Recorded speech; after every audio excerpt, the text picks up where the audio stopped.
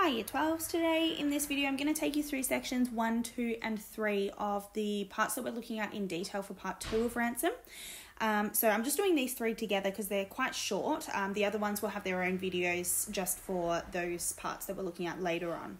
So we'll start with the first little section. So as you can see, I've kind of outlined each one with the grey on the side there. Also, this is my scans of my actual copy of the book, so you can see all of my annotations that are already in there. I'll talk you through those and we'll also add to those. I would really recommend that you be reading along in your copy as you're watching this video, and you're adding notes and highlighting quotes and that kind of thing as we go through, just to make sure that you have those things written down in your own words. All right. The grief that racks him is not only for his son Hector, it is also for a kingdom ravaged and threatened with extinction, for his wife Hecuba and the many sons and daughters and their children who stand under his weak protection, and for Troy, once a place of refinement and of ceremonies pleasing to the gods, now, in the waking dreams that night after night trouble his rest, a burnt-out shell whose citizens, though they believe themselves quietly asleep and safe in their beds, are the corpses he moves among, headless, limbless, savagely hacked, hovered about by ghostly exhalations and the fires of the dead. Flies cluster at their nostrils and the corners of their eyes. Dogs lick up the spatter of their brains, gnaw at their shoulder bones and skulls and on the small bones of their feet. Above, among towering smoke trails, birds of prey hang waiting for the dogs to be done. Okay, so this is about Priam's grief, first of all, for his son Hector. So obviously that's, in the first line. So the grief that he feels for Hector, but this is also about the grief that he feels for his kingdom and for his wife, for his sons and daughters and their children, and for Troy. Okay, so we kind of start small and we build up into this bigger picture. So we start off small, we start with the grief that he feels for Hector, but then we also get a glimpse into how Priam deals with the losses that other people experience. So he feels directly responsible for the livelihoods of his family, which kind of makes sense, but also for Troy, again, which makes sense because of his role, but we can see that the toll that this is taking on him here. So he describes himself as a leader that has kind of weak protection. His kingdom is described as ravaged and threatened with extinction. And then he describes Troy as once a place of refinement and ceremonies pleasing to the gods. So here he's talking about the Troy that he believes in, the Troy that he thinks of when he thinks of Troy, the Troy that used to be. And now because of the war, he's comparing that with the Troy that he sees now. So this is talking about the dreams that he has about Troy. And he describes the citizens as believing themselves quietly asleep and safe in their beds. And he is kind of showing that, the citizens think that they're safe because he is there and the army is there and they, have this illusion of protection and he's the one who's protecting them. But he feels as though he is not adequately protecting his citizens. And because of that, he is seeing them as corpses. So he's seeing the death that is going to come for these people.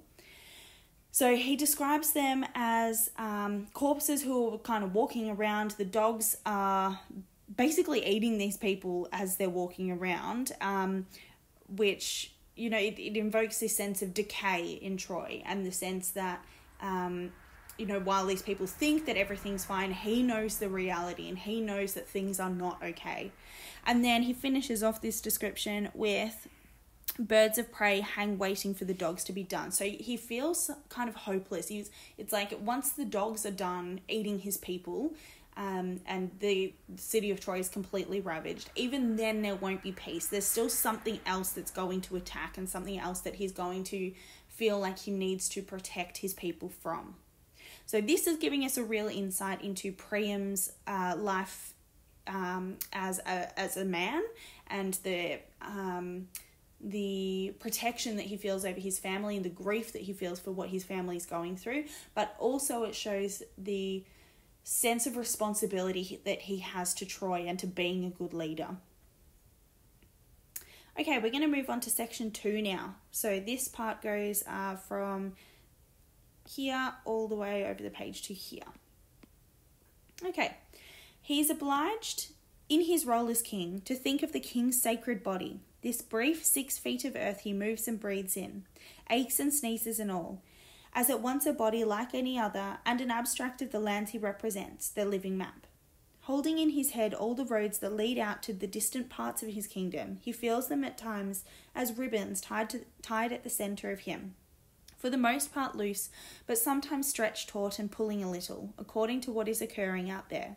Events that his body is aware of as a dim foreboding long before the last in a relay of messengers, who for days have been running down dusty roads, bursts in to deliver it as news. He has 2 or 3 times during his reign gone with a train of companions on a progress through his far-flung territories, to show himself and to see a little of what is out there that he represents. But his more usual role is to stand still at the centre, both actual and symbolic in the same breath, and to experience those dual states quite naturally as one. Okay, so this starts off talking about Priam's role and who he perceives himself to be as the figurehead, the leader of Troy. Okay, so he is obliged to think of the king's sacred body. Okay, so he's talking about himself here, but he's talking about obligation and the king's sacred body. He's talking about himself and his role as a person as quite removed from who he is. And he describes himself as at once a body like any other, but also an abstract of the lands he represents and their living map. So he is talking about how he is simultaneously a normal person who has a family, who has wants and needs and fears and so on, but also as a representation of the land itself and the whole culture and the whole civilization.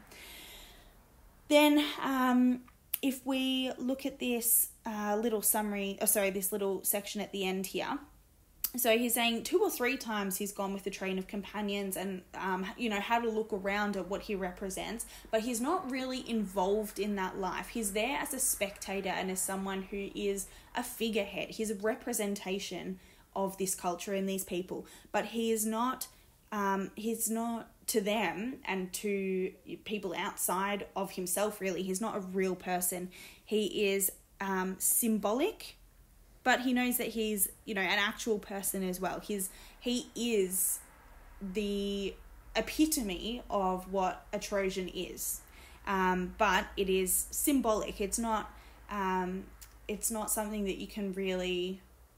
he is not engaging with life in the way that he sees people when he goes on these progressions to his far-flung territories. So this is talking about his role as a human and as a man, but also as a leader, and the juxtaposition between those two Priams that exist. This is a really good passage to look at when we actually get to analysing the Queen. Come back and look at this description, particularly this last little bit that I've highlighted in blue, the idea of standing still at the centre and being symbolic. Okay, let's go to the third little section, which is just this little part here. So, yes, he thinks, all this I know is unprecedented. But so is his plan. This plunging at near dawn down a deserted corridor is just the beginning. He will get used to the unaccustomed. It is what he is after. He feels bold now, defiant, sure of his decision. If he is to face Hecuba and prevail, he has to be. Okay, so this is where we start to see the theme of change taking place and starting to really permeate into Priam's character.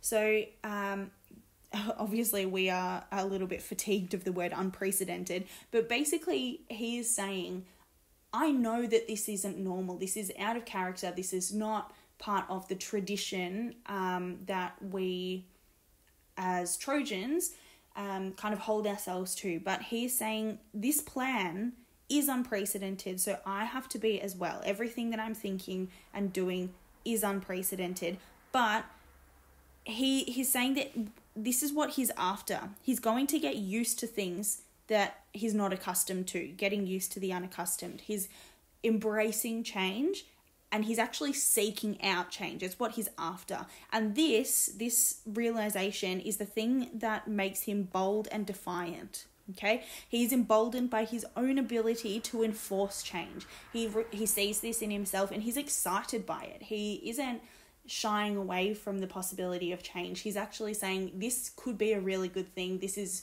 new and yeah, it might be dangerous, but this is exciting. And that's where we're going to leave this video of sections 1, 2, and 3.